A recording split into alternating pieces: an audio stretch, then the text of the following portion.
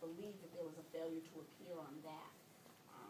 So there is a case history of failure to appear. In regards to that case, it's a case he was on bond, and the only failure to appear was because he was detained on this case. He's always appeared for court hearings.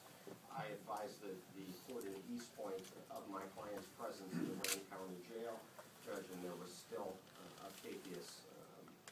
The judge issued a bench warrant, but he is advised of this whole situation. The judge in East Point knows what's going on.